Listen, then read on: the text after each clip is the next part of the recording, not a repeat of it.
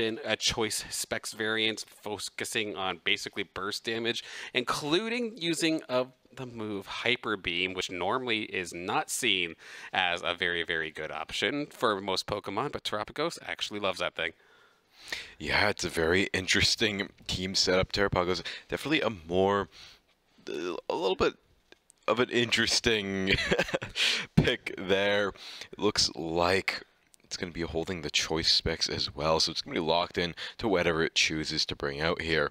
But looking over at Kyle's team, it's going to be the ones we've seen before. It's going to be the Ice Rider with the Pelipper and all the usual flavorings there. But this time we're seeing a Landorus Incarnate be committed, and we're also seeing a Rillaboom being added to the mix. Yeah, some old classics from like the past regulation where we used to see Landorus Incarnate pretty consistently on what felt like one of every 3 teams. But same thing with the Rillaboom, but kind of fell off a little bit with this new regulation. But of course, they still have a place, and I'm looking forward to seeing what Kyle can pull off here. It is going to be also very interesting as we hop into the match in just a couple of moments here, it looks like. Actually, looks like we're hopping right in right here, right now. But according to our sheet here, Kyle has a lot of ways to deal with this Terapagos, so Connor's really going to have to try and dance around and try and find their shots. Yeah, there we are. Already leading it with the Calyrex, the Chi-Yu, a very interesting pick on the side of Connor. And now we're going to see the Intimidate come out, lower the attack, but the fake out pressure is going to be very strong from the Rillaboom. He has a lot of options here. This Chi-Yu already threatening the Calyrex. You know, this overheat is nothing to sneer at. And now fake out pressure as well from the Rillaboom, really putting a lot of threat on this Calyrex. I wouldn't even be surprised. Yep, there's the Protect. And now we're going to have to see what he does with his Incineroar. Does he try for a fake out? What is the play that Kyle has in store here? You'll have to see. Of course, that Incineroar is still completely open for attack, but with the Calyrex being on the field, that is where most of the focus was going to go. So now the Incineroar with the parting shot going to lower any sort of offensive potential here from Connor's Chi-Yu. And now the free swap here for Kyle. Since that Incineroar moves last, it doesn't have to worry about switching in and immediately getting blasted by something. So it is going to be the Pelipper coming up, going to stop any sort of major fire damage here for Kyle's Calyrex Ice. Yeah, there has been an absolute swing rate there. That Protect, that defensive play from Kyle was absolutely impeccable there. The rain setup from Pelipper, everything is going his way. This Chi-Yu now gonna have to be forced to swap out. Now with rain coming up here, he has some choices to make. Does he switch to the Amoonguss? It looks like that's what he's hovering. And now the U-turn, he wants to get the double switch out. This is a bad position to be in. He needs the pivot. Yeah, Chi-Yu wasn't going to get much done in that situation there. It would have just eaten a solid shot there from that Pelipper more than likely. So Amoonguss is going to come out to play, ready to tank this. And actually the Pelipper not going for any offense at all, going to opt a Tailwind here. Try and give what that normally very, very slow Calyrex a little bit of a speed boost, and getting that Glacial Lance. That is some major damage to both members on Connor's side. Rillaboom's going to fall, and Amoonguss is down to its last like 10%. An absolutely brilliant play from Kyle once again, and now what do you switch into here? The Amoonguss double knockout would have even been a better position here, but the fact this Amoonguss is still up, it's going to make this next few turns very difficult. Terapagos being hovered here, going to try and get something tanky out here, but I think he wanted that Chi-Yu for the ability, that ability to lower the special defense. Yeah, you want Terapagos and Chi-Yu both out on the field at the same time so that your Terapagos could hit harder, but even still, the Pelipper threatening the wide guard is going to just shut down the main force of offense there for Terapagos, which of course would be a Terra Starfall. We'll have to see if that comes out momentarily here. Swap is possible. That Amoonguss is next to no HP, and Chi-Yu is just kind of like bit of a fish out of water, to say the least, because it is so squishy. Granted, it does have that focus sash, so it cannot be one shot, but sitting out here in the rain like this is not going to do it any value. It's like a fire fish in water is really the case that's happening here. And unfortunately, Connor just has absolutely nothing to deal with the rain. He has nothing to clear, no Torkoal to set up the drought, no Koraidon here to set up that sun, try and clear this rain. Incineroar coming back out, getting the Intimidate off, but not going to affect the special attackers too much. But another parting shot would absolutely put him in a bad position. And now it looks like Kyle is looking to go for a finishing blow, going for the Terra on the Calyrex. This is going to be Terra Water once again, even further resisting that fire threat of Chi-Yu. Okay, so Chi-Yu's just having a bad time at this point here. Absolutely nothing it can really do. Protecting just to make sure it doesn't get dunked on. But unfortunately, therefore, Amoonguss is actually going to protect as well. So not going to fall just yet. So this one going to go to the wayside. Glacial Lance going to get protected away. But yeah, now with it just being grassy terrain, the Incineroar on the side of Kyle could absolutely look to fake out one of these Pokemon here, go into the Chi-Yu, and just any sort of damage that would have happened, just denying it anyway. You know, Amoonguss isn't necessarily known for its DPS threat, so it would be absolutely devastating if he lost it, though, considering that is also the only way that he can heal that Terrapagos. Yeah, he needs this Amoonguss going forward, but the swap out, he doesn't want to take such a disastrous hit on that Terrapagos just yet. He wants a little bit of a safer swap, but I don't think he's going to get a better chance than right now. You want to try and get it before that Chilling Nade goes off once again. You don't want the double boost on that Calyrex. Now he's made some choices here. Going to swap out the Amoonguss, and I think Kyle is just going to hammer this one home. And this is the one problem from playing Terrapagos, is that you feel like you almost have to save your terrestrialization for it in order to get the buffed up and the double hitting Terra Starfall. So using your Terra on anything else just kind of feels bad for the most part, but there are certain scenarios where it does actually make sense, as we are going to see the Terra Ghost onto the Chi-Yu, with, I'm guessing, the intention to be to dodge a fake out right here, which sure enough is going to end up being the case, but just to keep this fish alive a little bit longer. And of course, the Glacial Lance is going to hit like a truck, but at least Terrapagos does have that Terra Shell to make it another effective hit. But even still, that is about half of your HP gone. Yeah, water in the rain. This overheat isn't going to do too much. Yeah, that is going to be a really rough position to be in. The Terrapagos, I don't think it even has enough DPS to make up for that. Like, that's even including the Beads of Ruin with the special defense drop. Just firing off any sort of fire attack in that rain is just so detrimental. And now it's going to be up to this Terrapagos, really, to find some way to punch through this Calyrex Ice. And I honestly do not think there is an option here. You're basically going to be stuck using Terra Starfall as its single target variant, which still, granted, does do a lot of damage. Or you're really hyper beaming. We'll have to see. Now Terrapagos being parting shot. Doesn't help. There's gonna be no damage coming out from the side of Connor. And now Kyle, it feels like, I think he's very comfortable here. So now I think we're just gonna see setup from here on out. I mean, honestly, he's in the driver's seat. There's nothing that can threaten really any of his Pokemon here.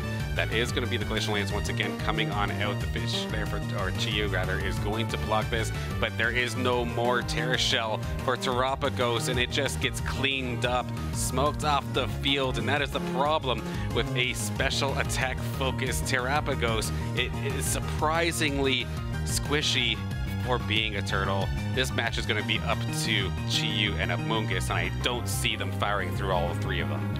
The Tailwind's gone, the Drizzle's gone. There's something you could try and do here, but against two water types, this Chi-Yu really not going to be dealing out much damage at all, especially after the parting shot. It's so much more. The overheat even lowered the special attack even further. This is just a matter of time at this point. Absolutely here. They're going to fire off the Snarl, but it's not like really either of these are doing major Or I guess Pelipper gets still just some pretty decent special attack damage, don't get me wrong, but Incineroar going to come on right back in here. We still don't even know what Pokemon number 4 is on the side of Kyle. It's just been such a very, very slow but methodical matchup to basically just abusing the fact that there was nothing on Connor's side of the field that could really, really threaten him. And now it's going to be up to the Amoonguss to try and put it to sleep, but you're not going to be able to move first. Of course, that was a Tailwind still in the favor of Kyle, which will be one more Glacial Lance to clean up game number 1. Yeah, beautiful game number 1 for Kyle, only revealing 3 of the cards in his hand there, keeping 1 secret. So now Connor doesn't even have the advantage of information going into the next game. It is going to be a very tough fight back. And I think the main thing that might be missing from Connor's team is a way to clear that rain. He doesn't have any drought setter. He doesn't have any move that could even clear the rain. So you don't want to bring Chi-Yu into the next game unless you have some way to do that. There's literally one option that he does have in order to cleanse out the rain, and it is to Terrasilize Terapagos, because Terapagos does have the extra bonus effect, where it basically Terrasilizes, heals a tiny little bit, gets rid of the weather, gets rid of the terrain. But it's a one-time use. It's not like an every time you switch in. So if I'm the player using the Pelipper, okay, retreat, come on back in again later, and you're dealing with it all over again. It's good for a one-turn burst if you have it lined up that way. But that game was just not quite necessarily lining up that way. The Chi-Yu had to Terra to get past the fake out from that Incineroar on Kyle's side, but even then just could not get the follow-up play to really get a good punch in. Yeah, just could not get that one in the end. But now we're going into the game 2.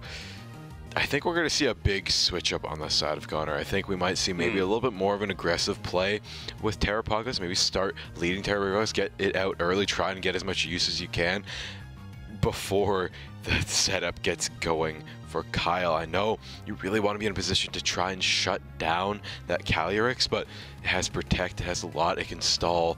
Meanwhile, it has the Supportermon on the side debuffing you with Incineroar, Parting Shot, getting a rain set up with Pelipper. There's just too much you can do with that other slot. I mean, like taking a look at the team sheets here, at least looking at how game 1 went, you were able to get a little bit of information here if you're Connor in this instance. So we know that Kyle is completely willing to use that Pelipper for Tailwind, which means that from a situation where you're probably normally going to be faster than Calyrex Ice, it was able to strike first. So you need your own speed control, and he does have a Tornadus on the team. Does he bring it this time by to maybe give him a little bit of extra punch? We absolutely are. Tornadus is going to lead the charge here alongside Rillaboom. Only scary thing with this Tornadus, though, is you might want to tear it into this Calyrex, as you're super weak to ice. Being a flying type, both are weak to ice on the field right now. So we might see a U-turn come out with this Rillaboom after the fake out. I don't know how much I like this entry here. I mean, it's a scary spot because it could very well be a scenario like you're mentioning where you do have Prankster at least, so you're guaranteed to whip out one status move. And in this instance, he would have the choice between the Taunt and the Tailwind. Going to be the Tailwind more than likely in this scenario. But yeah, if it is a Glacial Lance that does come out of Calyrex, you are toast. But you then get a free switch into whatever you want. It could very well be the setup that Connor needs to bring in Terapagos and immediately go for a shot. And actually, it's going to be a Taunt onto the Calyrex Ice.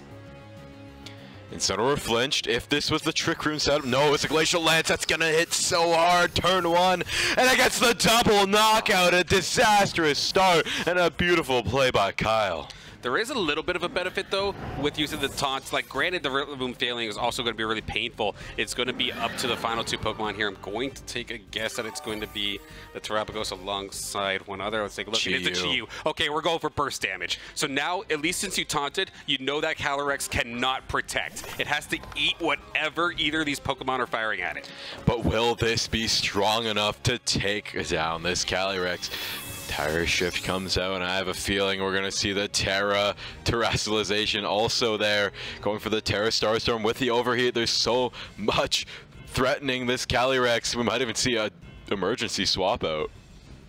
And here we go. Sure enough, we are going to see some terrestrializations there. I think he was hovering the Chiyu. I'm not sure which one he necessarily confirmed on here. Let's see, it is going to be on the Terapagos, and I believe it will be the Starfall. So we're going on the, excuse me, on the negative side, you did get rid of your grassy terrains. The little leftovers healing effect is going to be gone.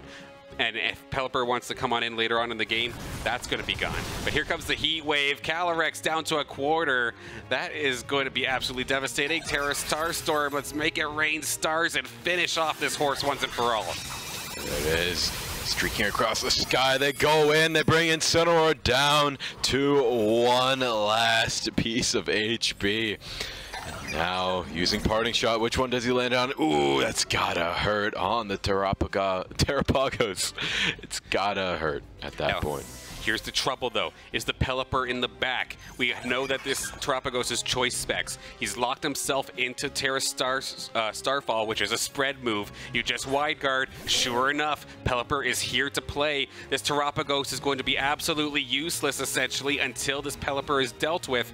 And then, oh, even worse here for Connor, it's actually the Landorus Incarnate who is just going to absolutely demolish this Chiyu. But granted, you still have to deal with the Focus Sash. And sure enough, Pelipper, you know what to do. Get the wide guard out.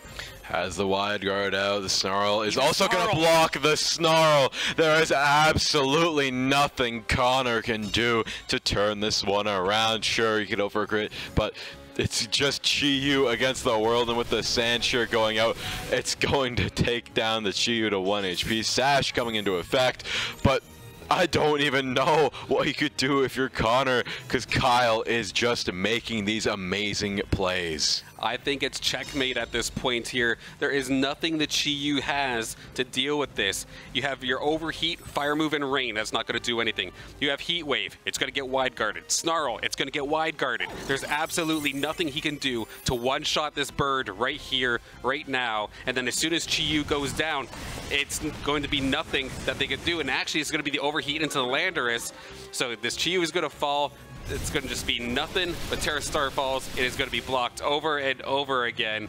We are going to say goodbye here to Chiyu for this time by, and it's only a matter of time before you see this Terapagos fall. Yeah, there's the Starstorm blocked out once again, but now it's going to go over. The double protect going to come through.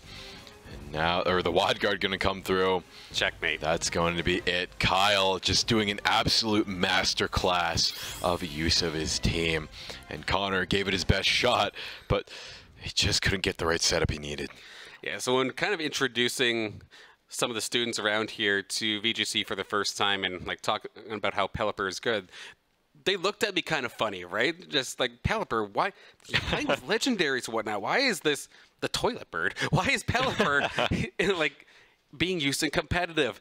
That right there is exactly why we use it. We have the speed control with the tailwinds, and then you have the wide guard. And as you can see, there was absolutely no good option for Connor in that scenario. Terapagos was basically dead weight, hoping that Chiyu could somehow one-shot a Pelipper with a fire move and rain. That doesn't happen.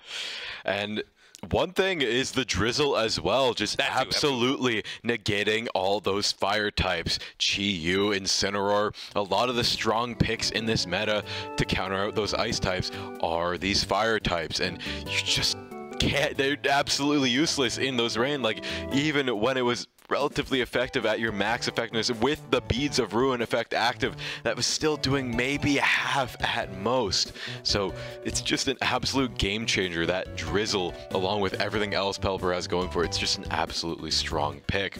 And that gets me thinking, we see this Pelipper so much on so many teams, even teams without Ice Rider, but on that Ice Rider team, that fire defensive coverage through drizzle is so strong. So what do you even bring to counteract that? A steel type, maybe, to try and crack the ice of the Ice Rider? But it's like, there's not many good choices here. Like, the fail-safe isn't necessarily the Pokemon, but your moveset, which is kind of like a bit of a trade-off.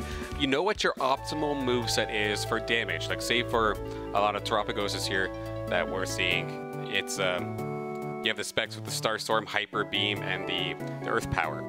Earth Power is not going to hit a Pelipper, period. Wide Guard's going to stop Terra Starstorm. unless you just don't use your terrestrialization, which is kind of putting you at a disadvantage in its own right. So you have the Hyper Beam, but that's going to then take you out for a turn. So like these Terapagos players are kind of stuck in like a sniper kind of play style where they have to get such a specific position to actually get their damage off. But if you don't get it, you get trapped.